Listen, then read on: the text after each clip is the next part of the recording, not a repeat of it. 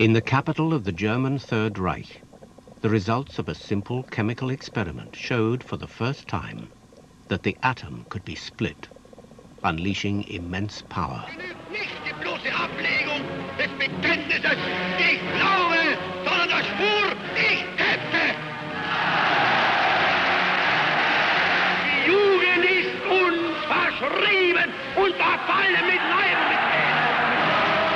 In the following months, as Europe braced itself for war, the Wehrmacht started a research program to develop nuclear weapons. The Germans were the first to start work on the atom bomb. Why wasn't Hitler the first to use it?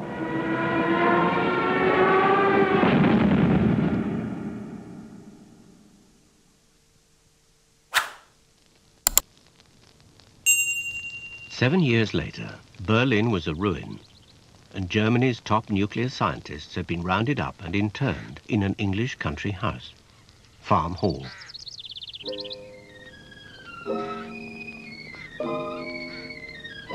The fate of Hitler's bomb remained a mystery. These men alone knew what had really happened to German nuclear research during those turbulent war years. Among them was Otto Hahn. He was the chemist who carried out that simple laboratory experiment in 1938. He was soon to be awarded the Nobel Prize for discovering nuclear fission. Werner Heisenberg was the scientist in charge of the German nuclear project for much of the war.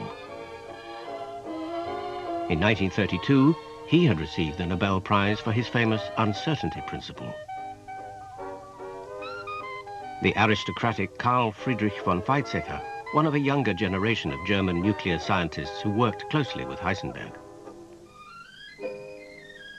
And their colleague, Erich Barger, an experimental physicist of distinction.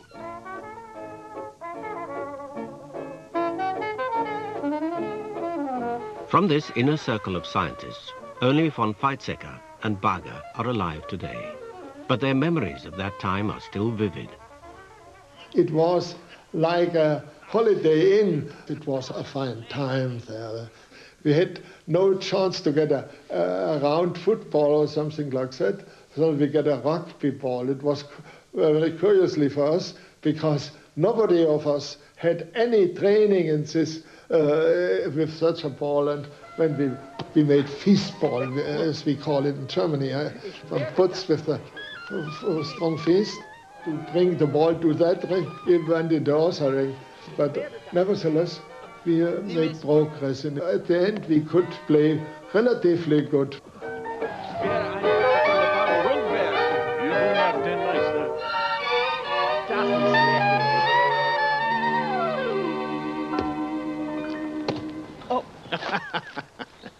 Farm Hall was a nice house, not quite modern, and had a garden or had some lawns around it, and we were free to move along the lawn and to play with balls and so on, while we were informed if anybody in the world learns where you are, 24 hours later you will be in another continent.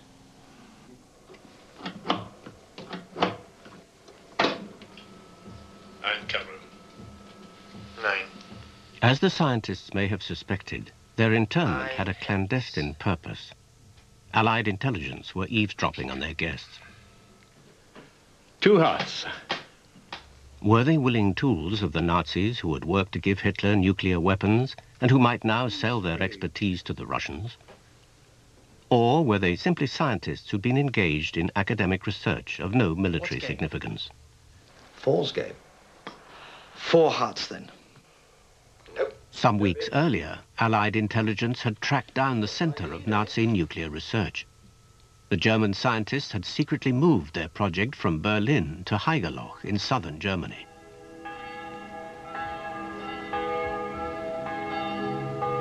There, beneath the church, in a cliff, there was a disused beer cellar. In it, the Americans had found a nuclear reactor. An experiment on the brink of criticality.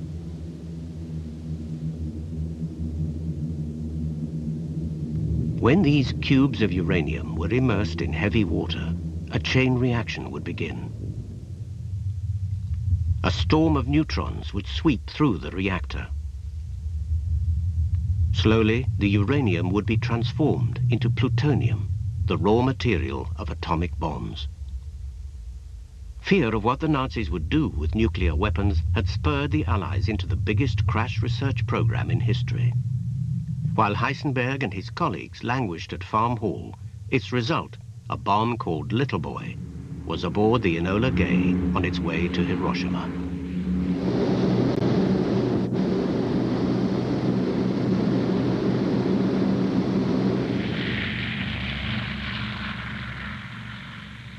But had that fear been justified? 50 years on, it's a question historians are still arguing over. Among them, Mark Walker. It's what kept the Manhattan Project going, this fear of Nazi nuclear weapons raining down on Europe or the United States. British politicians, American military men, American scientists, engineers, industrialists, no one could argue with the idea that if nuclear weapons are possible, and if the Germans are working on them, then we have to. A, we have to. B, we have to get them first. And this is a point that now is often forgotten, but the nuclear weapons really weren't intended for Japan. They were used against Japan, but they were intended for Berlin.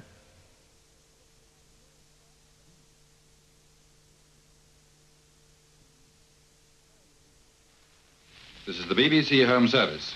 Here is the news. Scientists, British and American, have made the atomic bomb at last. The first one was dropped on a Japanese city this morning. It was designed for a detonation equal to 20,000 tons of high explosives. Otto Hahn was the first of the Germans at Farm Hall to hear about Hiroshima.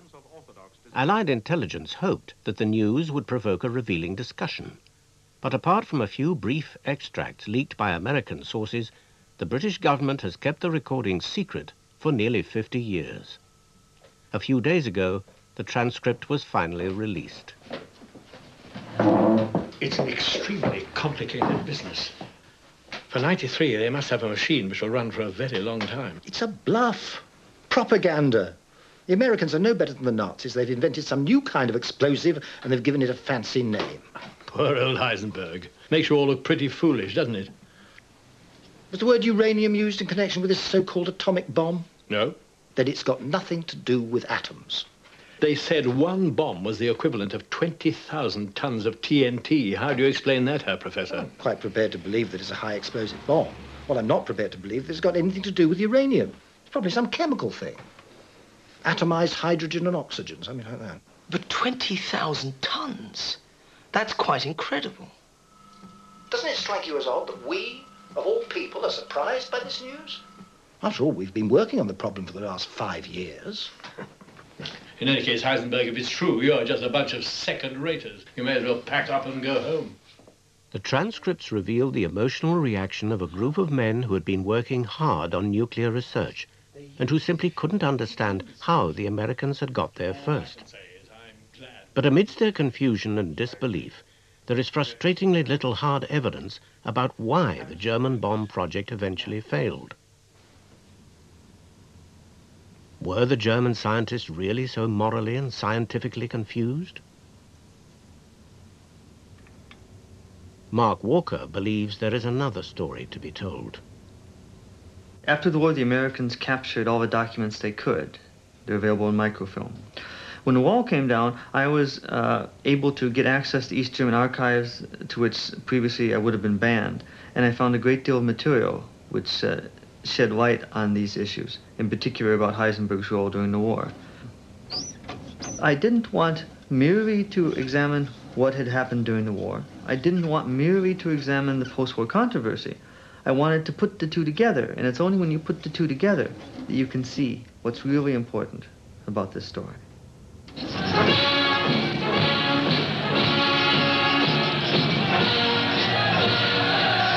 That story begins in the 1930s. It was a time when European politicians were struggling to appease Hitler and avert war.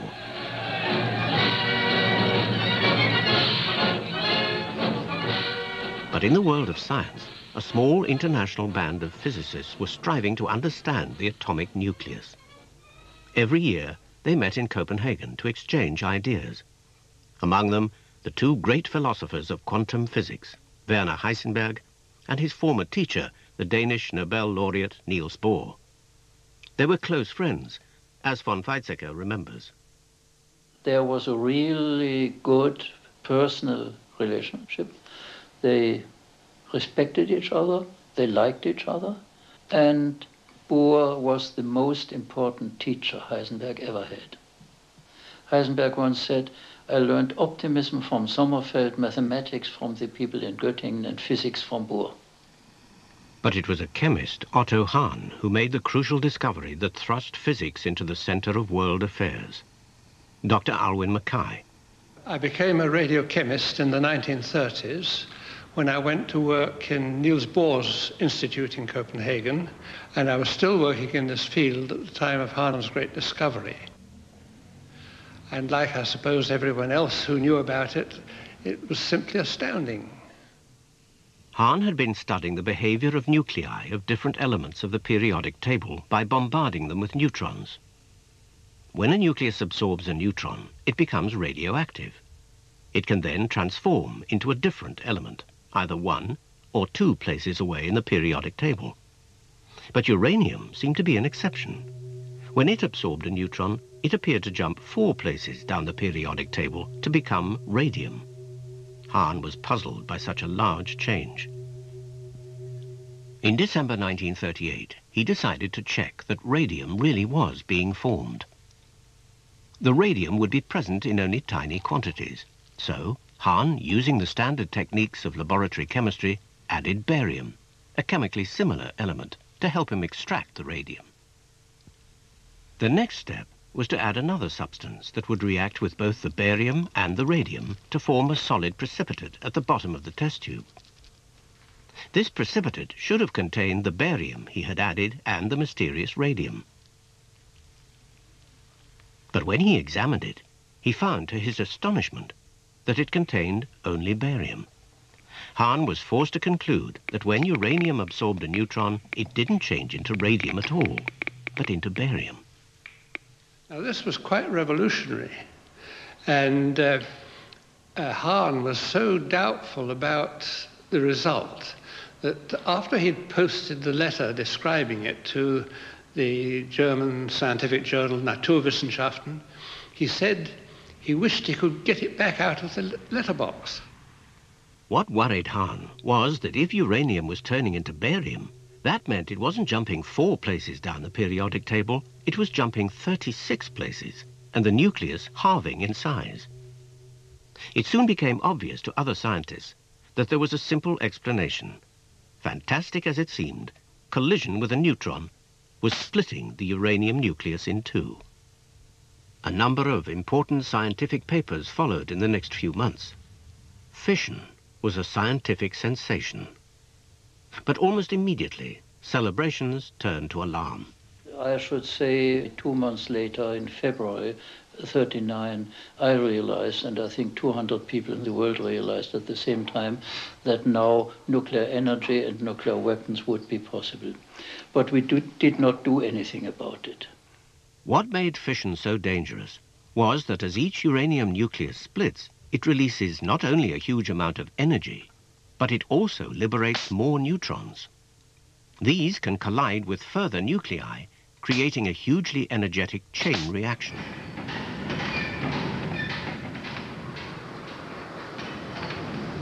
Germany was arming for war. Military scientists were quick to realize that here was a potential new source of energy. And of course, they were always interested in powerful new weapons. 2 persons came to me after my lecture, which I didn't know them, and they came to me and told me, you are interested in nuclear physics. We are also. Would you be ready to come to us and make nuclear physics in our circle? And I asked them, from which place you are coming? And I said, I care. They said, this is a military place. And then I said, oh, it is not so interesting for me. Please excuse me, I'm in an institute which I like very much. I will stay there. And so they went away.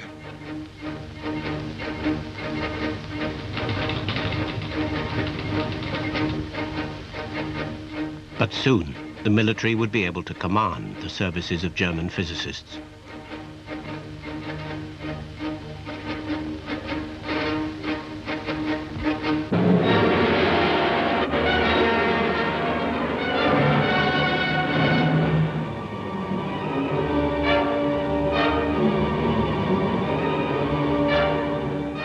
In September 1939, on the 1st of September, the war with Poland began. And 6 days later, on the 6th of September, I got a call up to a military institution. You have to come on the 8th of September at Berlin, Hardenbergstraße 11, and I do all what is necessary for a normal soldier, my teeth brush and such things, and what is necessary normally. And I went to them, and then when I came to these people, I saw these 2 persons who spoke to me at Breslau just a year before. They had the possibility to take away anybody from his normal job. He has to come to us. Barger had been summoned by Erich Schumann, a senior military scientist. The military were gathering together a powerful group of physicists to investigate fission. Heisenberg was drafted in to be the leading theoretician. Other scientists, like von Weizsäcker, were keen to be involved. When the war started, I realized that these activities were now intense, and I approached them. I actively told that I should be glad to work in this. Of course, you may ask what was my idea in doing it, but in any case, these are the facts. What was your idea in doing that?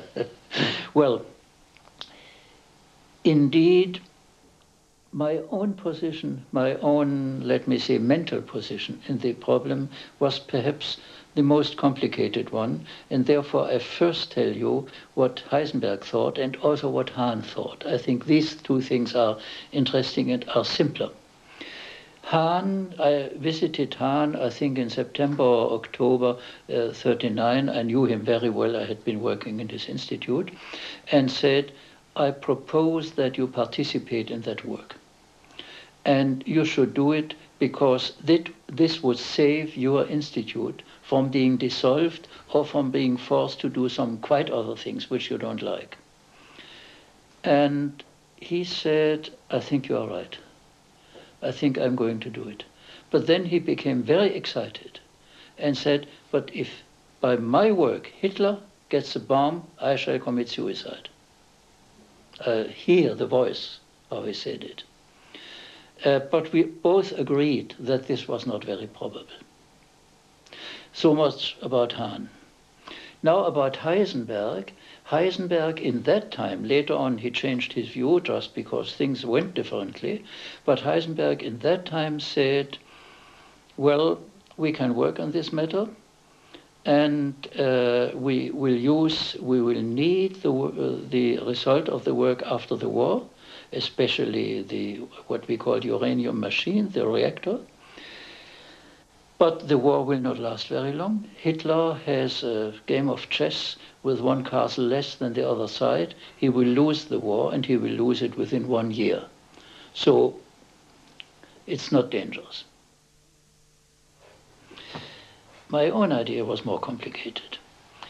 When I first understood that nuclear weapons might be possible, that was in February 39, I went to see a very good friend who was a philosopher, Georg Picht, and we debated this thing for a whole night. And our result was, if such a weapon is possible, there will be somebody who makes it. And if there's somebody who makes it, it will be used. And this means that mankind now comes into the position that either we will overcome the institution of war or we will destroy ourselves. This was our immediate reaction. And then I felt this is the most important thing, politically seen, which has happened in my life and which will happen in my life. And while perhaps I did not express it as clearly as I say it now, but my feeling was, it is true that Hitler will begin a war this year. But Hitler will not persist, but the bomb will be there forever. And my reaction was, since I am a physicist and I am able to work in this field, and since I am politically interested, I must in any case enter this field. I cannot keep outside.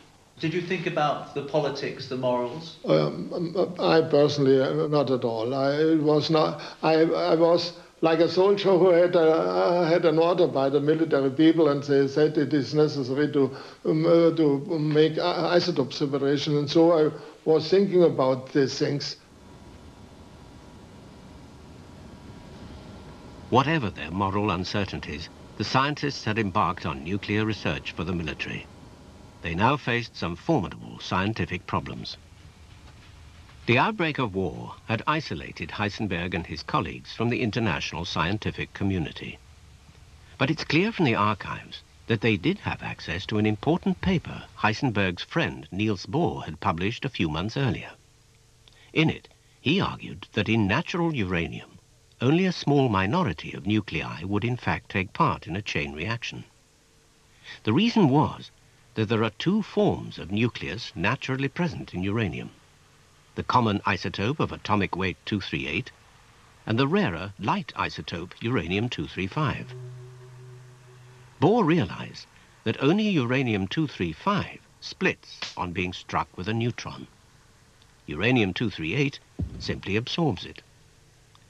Since over 98% of a lump of natural uranium was 238, any neutrons produced by fission would be quickly absorbed and the chain reaction stifled. Although a bomb could be made from pure uranium-235, separating it out seemed out of the question. For many scientists, including Bohr, this seemed to make an atom bomb impossible after all. But Heisenberg was soon able to see one step further than his mentor. Within a few weeks of the outbreak of war, he was writing a report to the army with good news to tell. One morning I came to our institute in Leipzig, in the Linnéstraße 5, where our institute. I came by bicycle, and occasionally Heisenberg from the opposite direction came also with his bicycle, and we came together directly for the institute. And Heisenberg said to me, "Backe, come to me in my room." And suddenly I went there, and he told me, Heisenberg was very happy. I felt it. In the last night, he must have got new results. Heisenberg realized that if you alternated layers of natural uranium with graphite or heavy water, this would slow down the neutrons produced by the fission of U-235. Slow neutrons would be less likely to be absorbed by the U-238, increasing their chance of hitting another U-235 nucleus and so causing a further fission. If the uranium machine, as Heisenberg dubbed this arrangement, was big enough, a controlled chain reaction could be maintained. But while this would produce energy, it would not be a bomb. However, 6 months later, in July 1940, von Weizsäcker made a further crucial discovery. As he explained to his military superiors, the uranium machine could be used to manufacture an entirely new nuclear explosive. I realized that to make a bomb would be possible with what we now call plutonium directly, and that plutonium, or ecuranium as I then said, would be produced in reactors by the fact that the reactor works, and therefore that this was an important and interesting question. I wrote a paper about that, and I also, it was a secret paper, of course, and it was given to the Army Ordnance.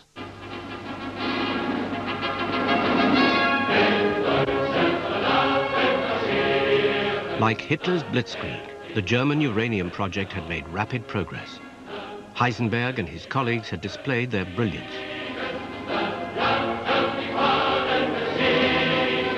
They had already mapped out to the Wehrmacht the route to the atomic bomb.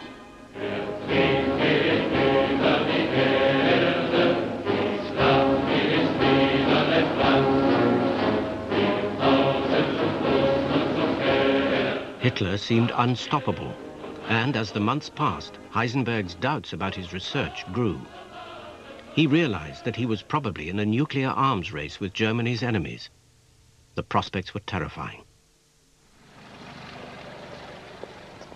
In September 1941, Werner Heisenberg and Carl Friedrich von Weizsäcker left Germany.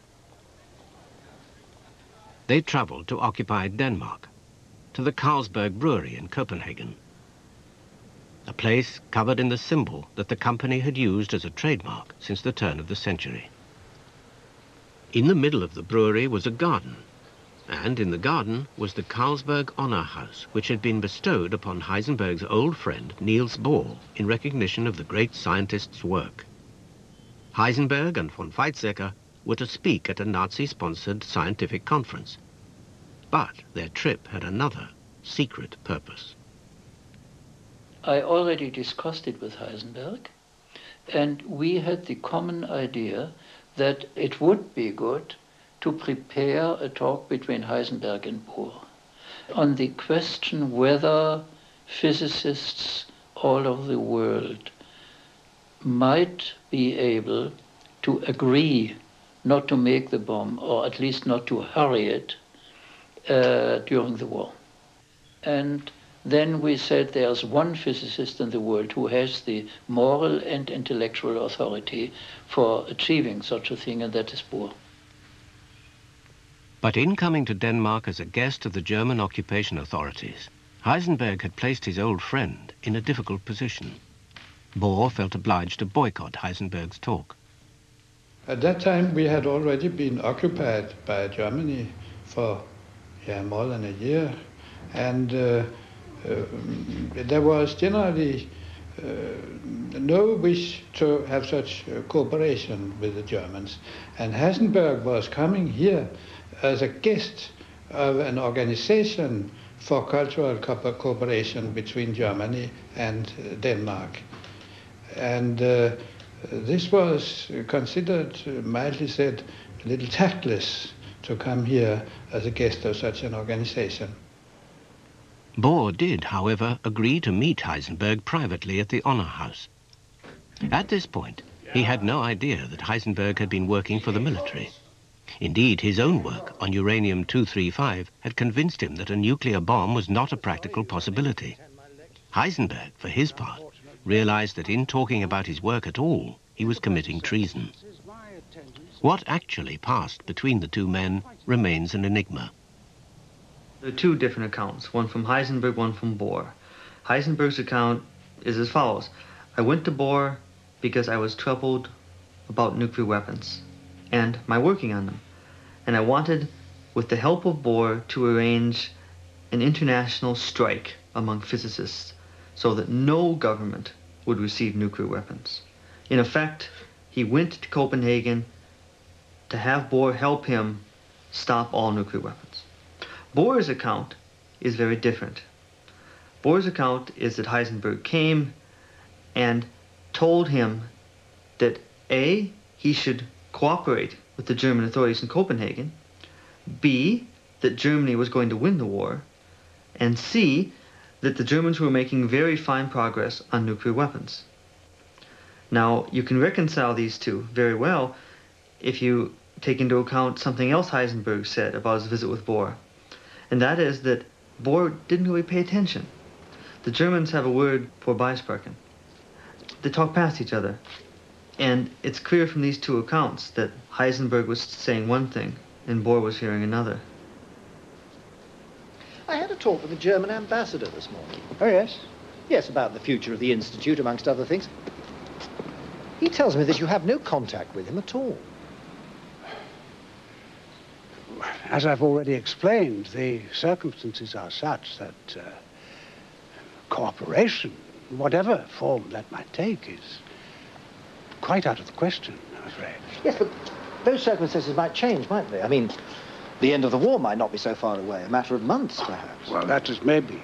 It's your own welfare I'm concerned with, Niels. I mean, sooner or later, you're going to have to work with Germans. Might as well be sooner. Oh, you think so? Well, it would be better for you in the long run. Werner, you simply do not understand my position. I do assure you it would be in your own best interest to cultivate the German ambassador. You must allow me to decide where my interests lie. Of course, I have no wish to compromise you. Perhaps we'd better talk about something else. So, Bohr's impression, I think, as far as he told me, was that he felt that Heisenberg was threatening. Maybe not threatening particularly Niels Bohr, but simply coming with some threats. Namely, Heisenberg was saying two things which would have been felt by anybody, I think, as threatening. Namely, he said that he was convinced that Germany would win the war and that they were able to make this terrible bomb. in fact, what I really wanted to discuss with you this evening was a question that's been troubling me somewhat. Really? Concerning the military application of our work. Military application? I value your opinion on the moral issue, Niels.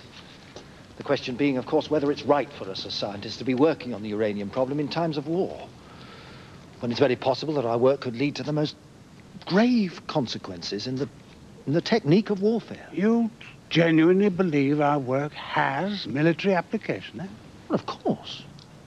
In theory, that is. Wait, what are you saying exactly?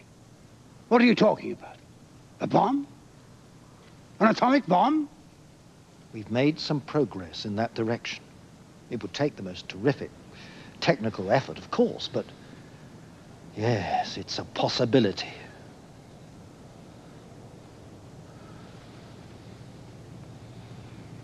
Oh, my God. A quarter of an hour after the end of the walk, Heisenberg saw me and said, "I'm afraid it was a complete failure." And then I said, "Why?"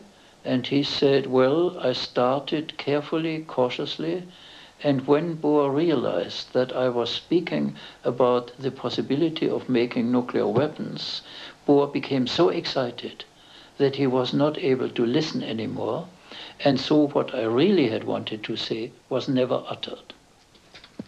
You see why I had to speak to you. Frankly, I'm at a loss. Yes, I see. The Americans are bound to be working on the same problem, so what choice do we have? The result could be absolutely catastrophic.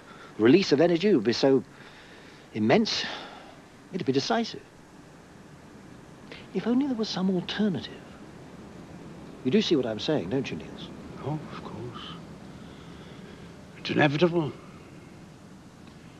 One must use all one's abilities and energies in the service of one's country in time of war. Naturally, physicists will be mobilized on both sides. I understand perfectly. Now, it's late. If you'll excuse me, I really must be getting back. But wait. Listen, Niels. That's not what I meant. There is one other aspect of the Copenhagen meeting, even more puzzling than the misunderstanding between the two friends. At some point during the evening, it appears that Heisenberg gave Bohr a sketch. Some have interpreted this as proof that Heisenberg was passing secrets to Bohr, proof that Heisenberg was resisting Hitler, wanted the German nuclear research to fail. In 1943, Bohr escaped from occupied Europe and traveled to America, bearing the drawing which he had kept carefully. He took it to Robert Oppenheimer, the leading scientist of the US bomb project. One of the few people actually to see the sketch was another Nobel Prize winner, Hans Bethe. Well, sometime in late 1943, Dr. Oppenheimer, who was the director of the Los Alamos laboratory, got a little drawing, and I'll draw that for you, which had come from Bohr, and supposedly had been given to Bohr by Heisenberg in the famous conversation in Copenhagen. It looked about like this. There was squarish box, and then on top there were some sticks. So we considered what this might be, and we very soon decided this must be the picture of a nuclear reactor. Every reactor needs control rods, and these looked very much like control rods. And so we said to each other, the Germans must be crazy. Do they want to throw a nuclear reactor at London? It will never work. What Heisenberg passed to Bohr was already contained in published papers. In other words, Heisenberg wasn't giving Bohr secrets. A plausible explanation is that, as Heisenberg said, he was discussing their work with Bohr, so he drew him a diagram. But I wouldn't describe it any more importance. Vast amounts of energy. Yes. Whatever Heisenberg intended to say, he left Bohr with the impression that the Germans were making rapid progress towards a bomb. But Heisenberg's moral reservations about his work were about to be overtaken by events. In the closing weeks of 1941, the Blitzkrieg ground to a halt at the gates of Moscow.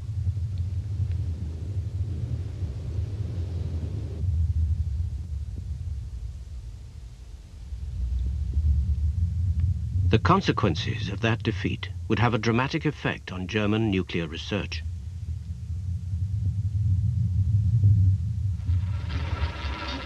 Searching the archives of the bomb project, Mark Walker noticed an unusual flurry of documents produced in the aftermath of that defeat. He realized that here was the key to the fate of Hitler's bomb. The answer to the question, why didn't the Nazis get the atom bomb, lay not in the actions of the scientists, but in the demands of the men who really controlled the project, the military. Because the Blitzkrieg came to a halt, and it was clear that the German economy needed to be well organized, reorganized, including armaments, the German army for the first time asked these scientists, will nuclear weapons influence the outcome of the war from either side? And for the first time, these scientists were put under pressure to deliver an answer. To build a uranium machine to produce enough plutonium for a bomb meant committing billions of marks to convert laboratories into industrial plants. But could any country produce a bomb before the war ended?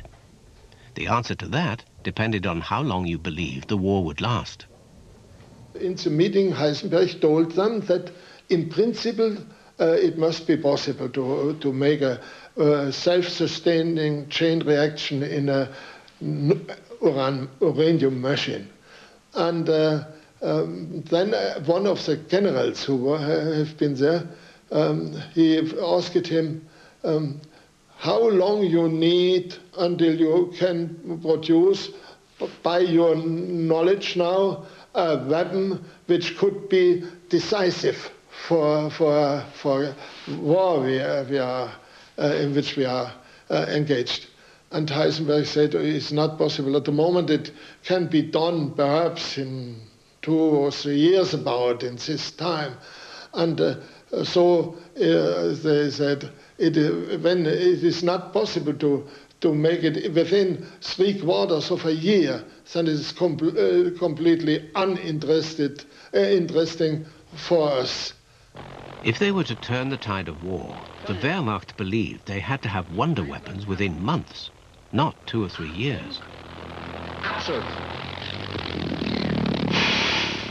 Rocket research offered the promise of quick results.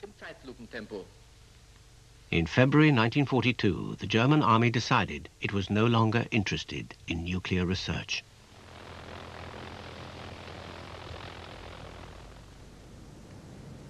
But in America, they were unaware of the German decision. It is one of the great ironies of the war that just as the Wehrmacht was rejecting atomic weapons, Fear of a Nazi bomb was pushing America into its own massive nuclear project.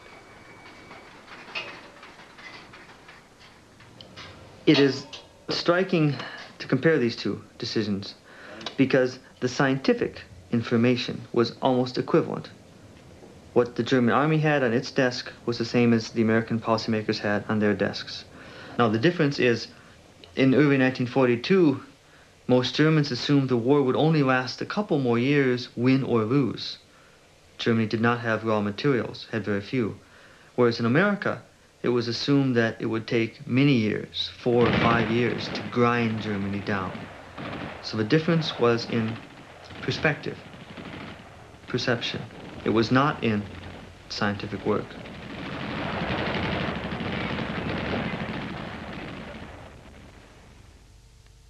The German scientists had done their duty. They had worked diligently and reported honestly on the potential of nuclear fission.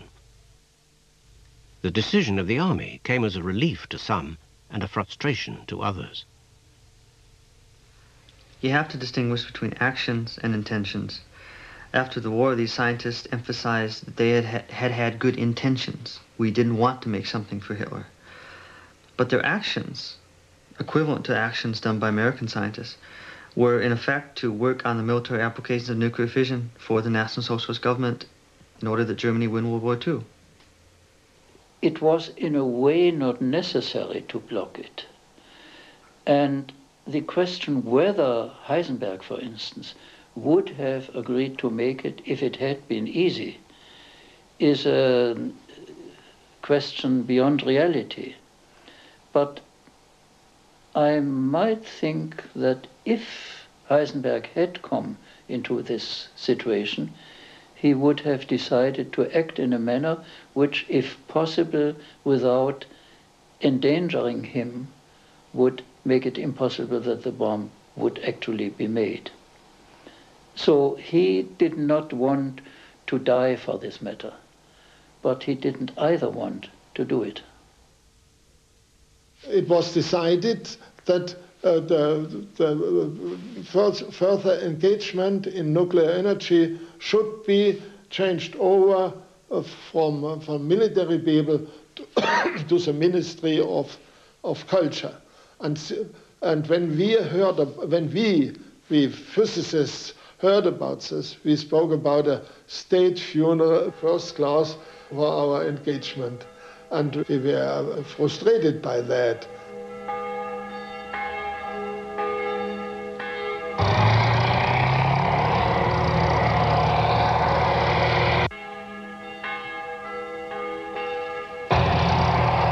In 1945, Allied intelligence received information that German nuclear research had transferred from Berlin to a secret location in southern Germany. In its last days, the Third Reich was alive with rumors that Hitler was about to drop the atomic bomb.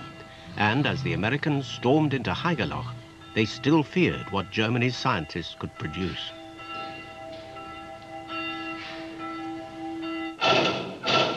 After the Wehrmacht abandoned nuclear research, it had continued under civilian control for 3 frustrating years, hampered by a shortage of uranium and heavy water. But now, Heisenberg and his colleagues felt they were onto something big. Although the American project was, by this time, far in advance of the German scientists thought that, in fact, they were ahead. This is an ironic aspect of the story. And they thought that if they could only reach a relatively modest goal to achieve a self-sustaining chain reaction in a uranium machine, that would be a real achievement. And the fact that the war was being lost, the fact that Germany was being destroyed all around them, only made it more important that they succeed.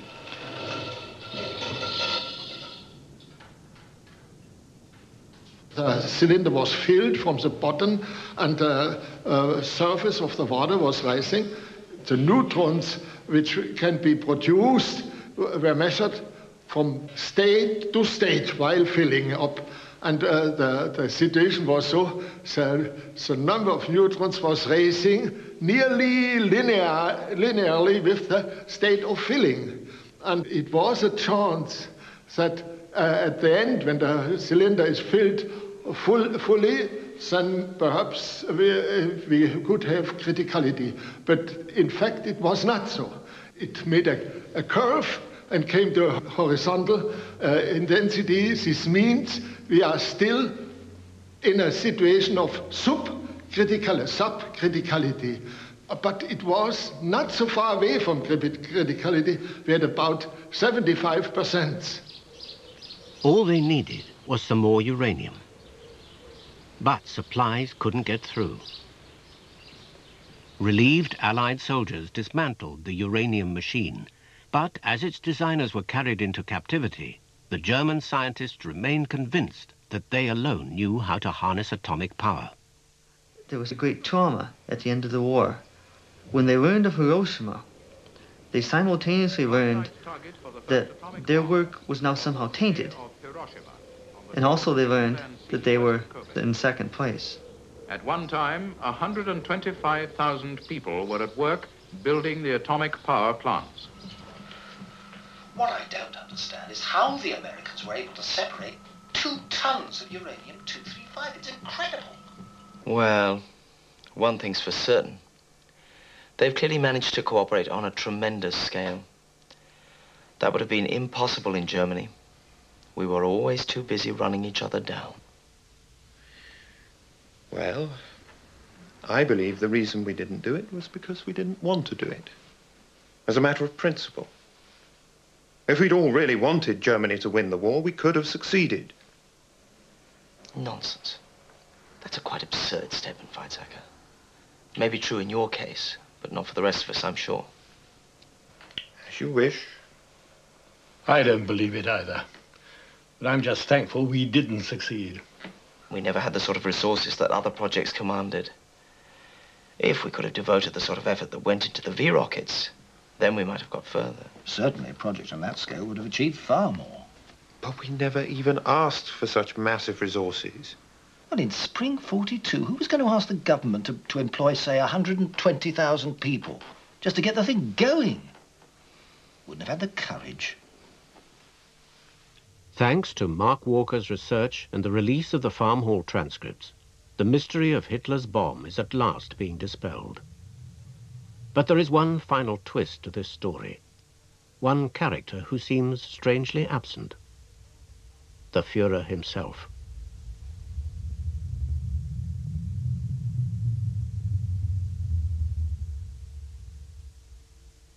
The decision, should we invest the necessary money into nuclear fission research, stopped at an army bureaucrat, a physicist named Erich Schumann. And because it died there, it never got up to Hitler. Now, the same bureaucrat had to judge the German rocket research. And the same bureaucrat decided that that was promising. And because he said yes, that decision went all the way up the ladder. And there came a day when Werner von Braun and army officers interested in rockets had their chance to talk to Hitler. Because the German nuclear research project had in effect been frozen at a low level, as far as we know, Hitler hardly heard anything at all about it. But once I approached Schumann, who was in charge of the whole thing in the military office, and said, would it not be good to tell some higher people in the government about this matter? And Schumann said, please don't do it.